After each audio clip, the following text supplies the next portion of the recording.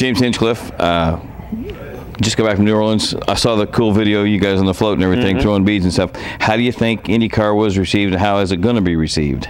It was great. I mean, there was a lot of people that they knew why we were there. They were excited that we were there. They knew about the racetrack. They knew about the race coming. They wanted to come to the race. I mean, it was funny, man. You're on these floats, and everybody's dressed up like cartoon characters and children's stories and all the rest of it.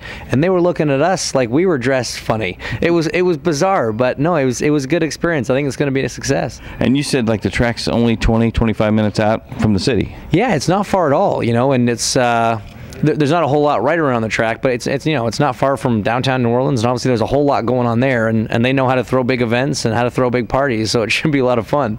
Talking to James Jakes, your new teammate in Graham Rahal, they said it's a hell of a racetrack as far as speed goes. It's fun to drive. It's a lot of fun to drive. Your neck doesn't love it. I mean, the thing is fast, like really fast. It blew our sims out of the water. The grip on the track's incredible. I don't know what asphalt they use, but it has got a ton of grip. It's super easy on tires. I mean, you can do good laps deep into a stint, which is great for testing. And not so great for racing, but good for testing. Not the best for racing, but good for testing. We'll see. I mean, once we get there, and the track was just always getting better because, you know, no one's really run on it with these kind of cars. So we'll see how it all kind of shakes out when we get there.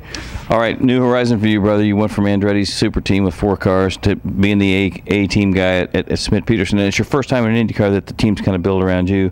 Just talk about what kind of challenge it is, but also, I mean, I think I don't care if you're a race star, that's pretty cool for your ego too. No, it is, but it's, you know, it's also a lot of added pressure and a lot of added attention and responsibility. So we've got to make sure we keep pushing forward. You know, the one thing that I saw from the outside, you know, the last 3 years is just really admired about that team is how much they were able to do in such a short period of time in the sport, and that's an exciting, you know, prospect for a driver. And now to be, you know, the guy kind of leading that charge and hoping to make them even a little bit better still, that's a good thing. Your engineer Alan McDonald, great history of racing, but really one of those guys that just seems like he's pretty even keeled all the time. They throw tantrums and go crazy, and neither do you. Yet. Yeah, no, Alan lives right here. You know, happy, sad, mad, indifferent. He is here the whole time, and when he's the other guy, you know, that you're leaning on and taking calls from, that's the kind of person that you want. And he's got so much experience, so much success.